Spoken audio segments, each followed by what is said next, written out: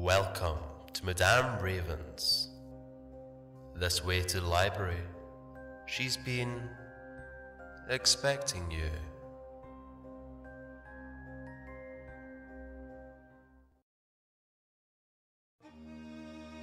Today, darlings, I bring you some Korean folk tales and folklore from Im Bang and Yi Ryuk. If that's not a reason to read it, I don't know what it is. You have to hear what Ryuk has to say. Maybe bring along an apple. Home of the Fairies. In the days of King Injo, 1623 to 1649, there was a student of Confucius who lived in Ka Payung. He was still a young man and unmarried. His education had not been extensive, for he had read only a little in the way of history and literature. For some reason or other, he left his home and went into Gangwon province. Traveling on horseback with a servant, he reached a mountain, where he was overtaken by rain that wet him through. Mysteriously, for some unknown cause, his servant suddenly died, and the man, in fear and distress, drew the body to the side of the hill, where he left it and went on his way weeping. When he had gone but a short distance, the horse he rode fell under him and died also. Such was his plight. His servant dead, his horse dead, rain falling fast, and the road an unknown one. He did not know what to do or where to go, and reduced thus to walking, he broke down and cried. At this point, there met an old man with very wonderful eyes and hair as white as snow. He asked the young man why he wept, and the reply was that his servant was dead, his horse was dead, that it was raining, and he did not know the way. The patriarch, on hearing this, took pity on him, and lifting his staff, pointed and said, "There's a house yonder just beyond those pines. Follow the stream, and it will bring you to where there are people." The young man looked as directed, and a li, or so, beyond, he saw a clump of trees. He bowed, thanked the stranger, and started on his way. When he had gone a few paces, he looked back, but the friend had disappeared. Greatly wondering, he went on towards the place indicated, and as he drew near, he saw a grove of pines. Huge trees they were, a whole forest of them. Bamboos appeared too, in countless numbers, with a wide stream of water flowing by.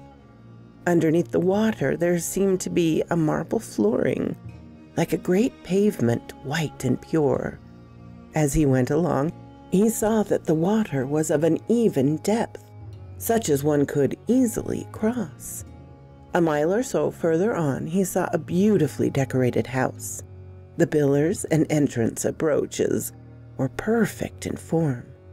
He continued his way, wet as he was, carrying his thorn staff, and entered the gate and sat down to rest. It was paved too with marble, and smooth as polished glass. There were no chinks or creases in it. All was of one perfect surface. In the room was a marble table, and on it a copy of the Book of Changes. There was also a brazier of jade just in front. Incense was burning in it, and the fragrance filled the room. Besides this, nothing else was visible. The rain had ceased, and all was quiet and clear. No wind nor anything to disturb.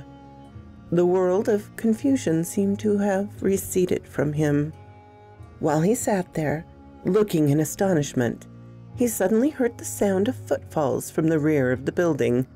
Startled by it, he turned to see, when an old man appeared.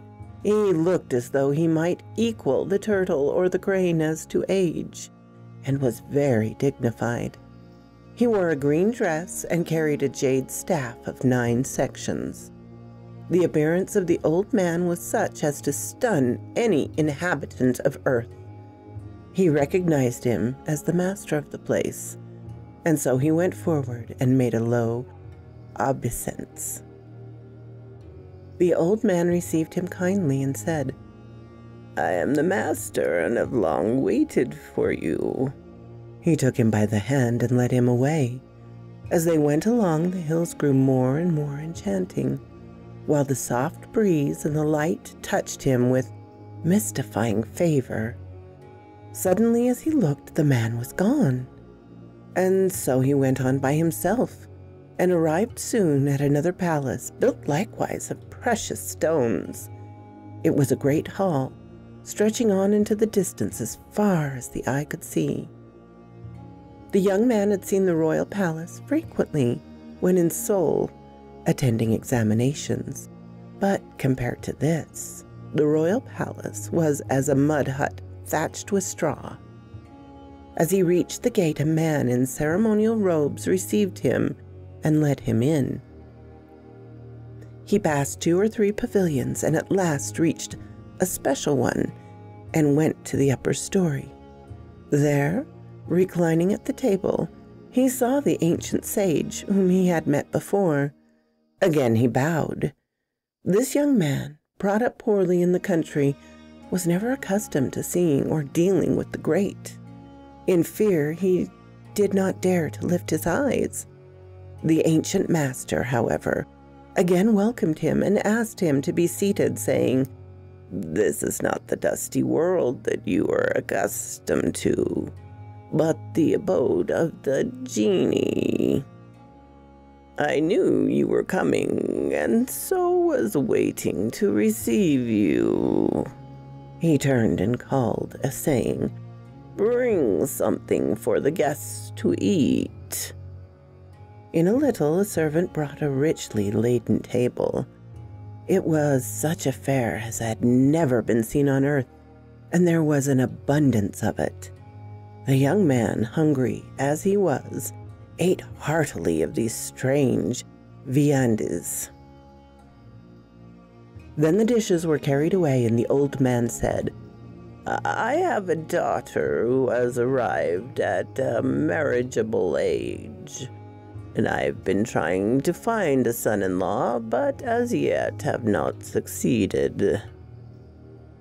Your coming accords with this need.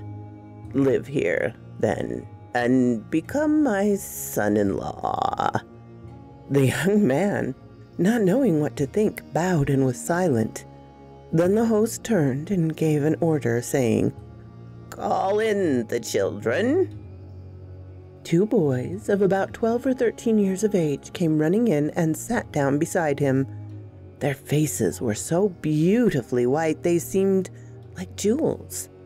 The master pointed to them and said to the guest, "These are my sons." And to the sons he said, "This young man is he whom I have chosen for my son-in-law. When should we have the wedding?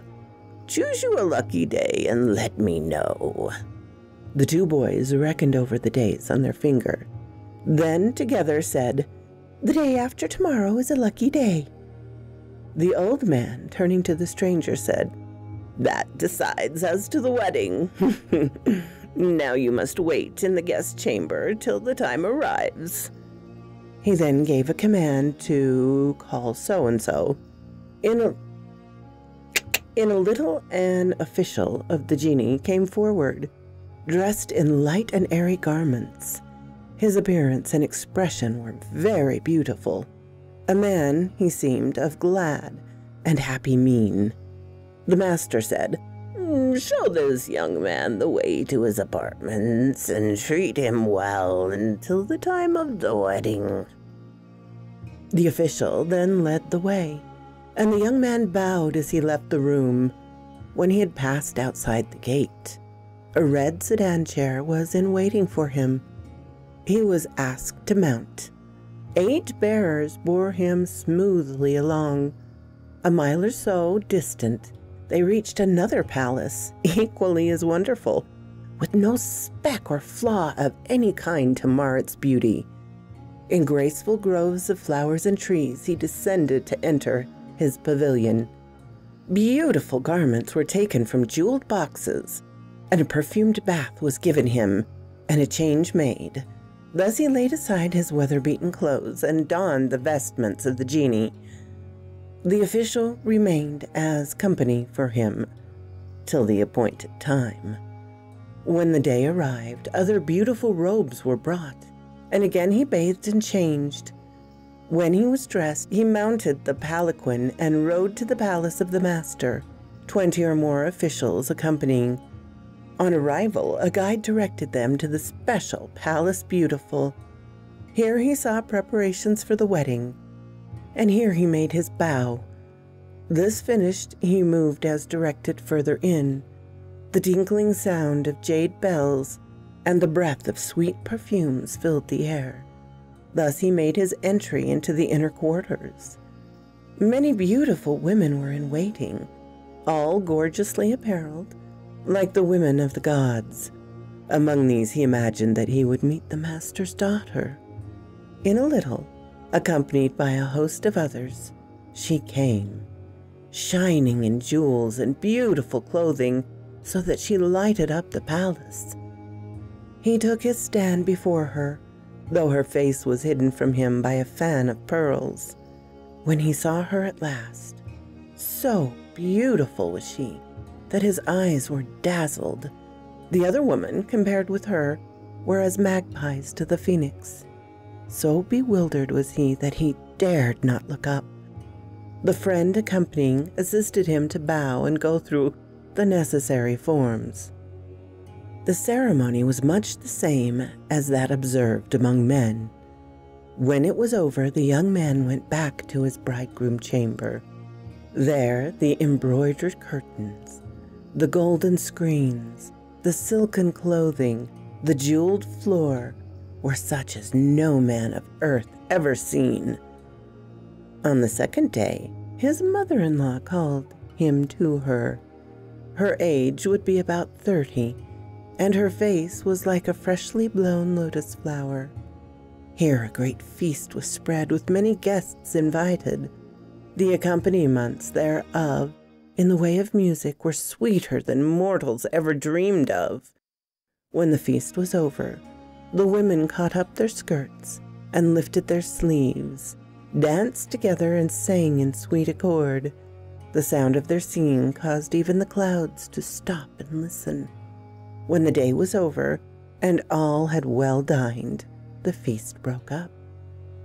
A young man brought up in a country hut had all of a sudden met the chief of the genii, and had become a sharer in his glory and the accompaniment of his life. His mind was dazed, and his thoughts overcame him.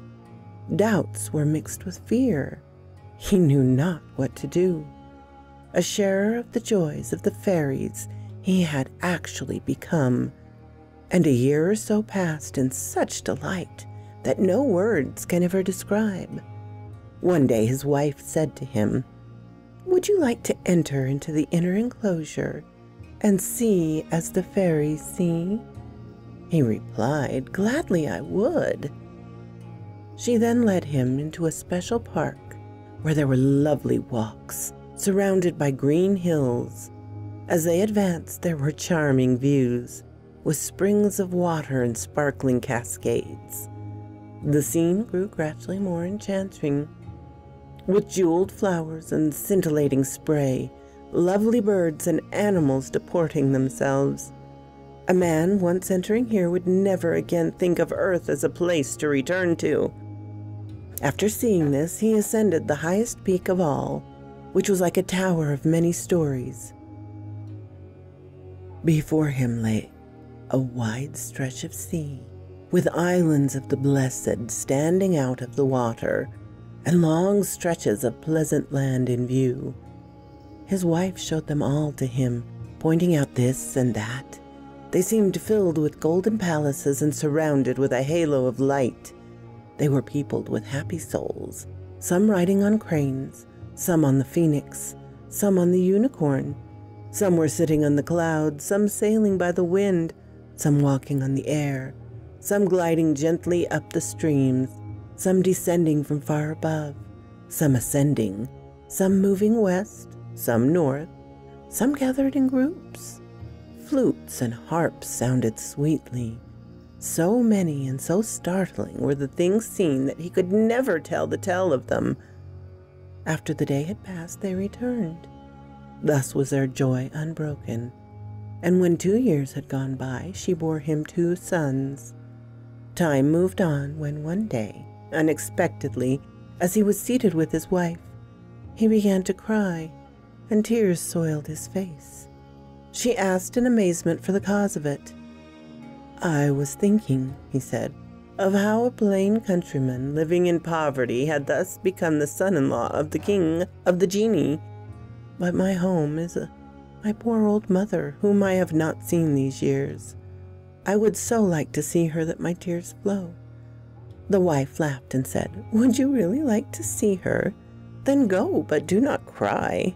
She told her father that her husband would like to go see his mother. The master called him and gave him permission. The son thought, of course, that he would call many servants and send him in state. But not so. His wife gave him one little bundle, and that was all. So he said goodbye to his father-in-law, whose parting words was, "Go now and see your mother, and in a little I shall call for you again." He sent with him one servant, and so he passed out of the main gateway. There he saw a poor thin horse with a worn rag of saddle on its back. He looked carefully and found they were the dead horse and the dead servant whom he had lost, restored to him. He gave a start and asked, "How did you come here?"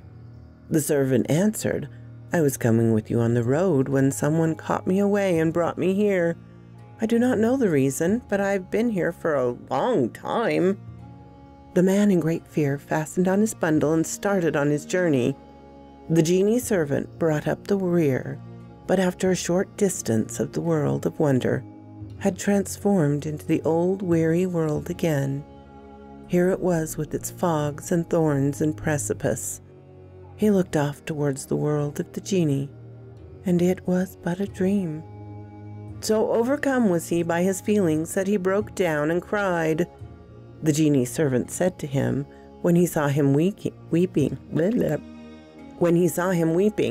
"You have been for several years in the abode of the immortals, but you have not yet attained thereof, for you have not yet forgotten the 7 things of earth: anger, sorrow, fear, ambition, hate, and selfishness. If you once get rid of these, there will be no tears for you." On hearing this, he stopped crying, wiped his cheeks, and asked pardon. When he'd gone a mile further, he found himself on the main road. The servant said to him, "You know the way from this point on, so I shall go back." And thus, at last, the young man reached his home. He found there an exorcising ceremony in progress. Witches and spirit worshippers had been called and were saying their prayers. The family, seeing the young man come home thus, were all aghast. "It is his ghost," they said. However, they saw in a little that it was really him. The mother asked why he had not come home in all that time. She had been a very violent woman in disposition.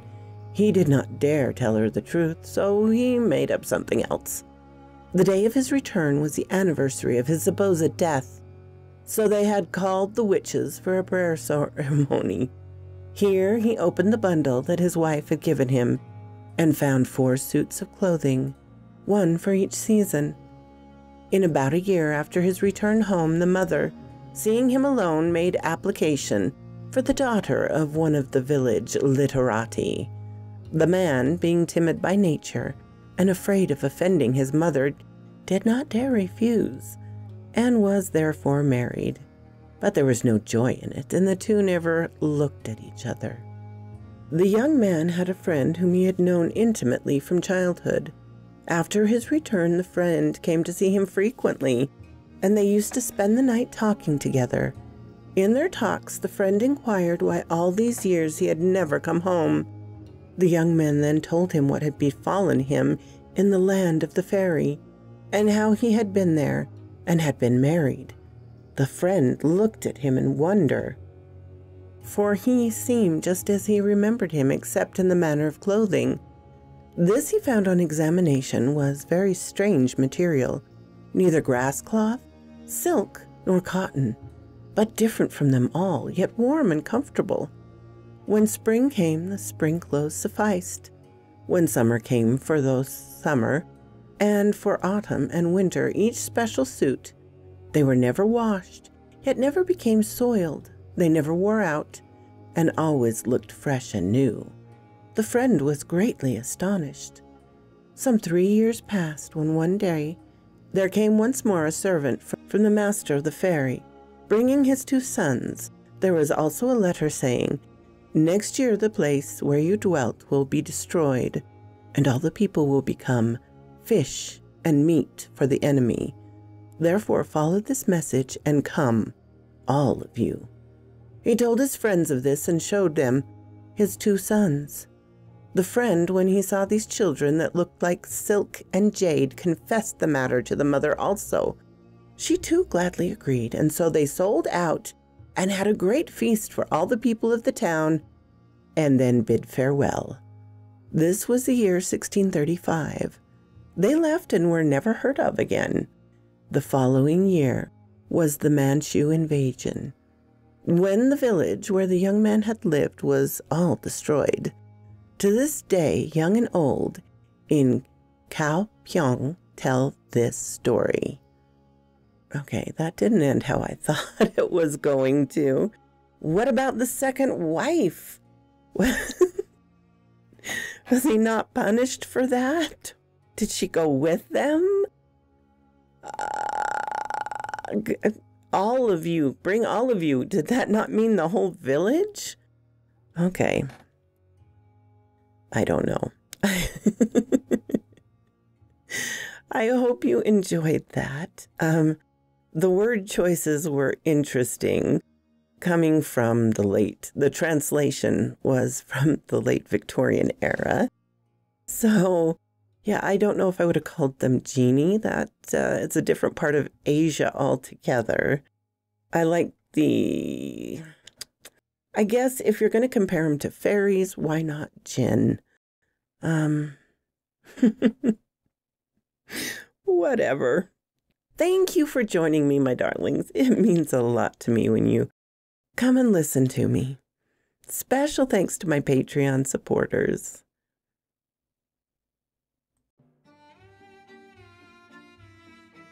Thank you so kindly for stopping by my chateau, my darlings. It does mean so much to me. Please, if you have not subscribed, as many of you have not, please do so. Give me a like so I know what you would like to hear. And comment. I always love to read your comments. And special thanks to my Patreon and membership supporters. Ciao, darlings.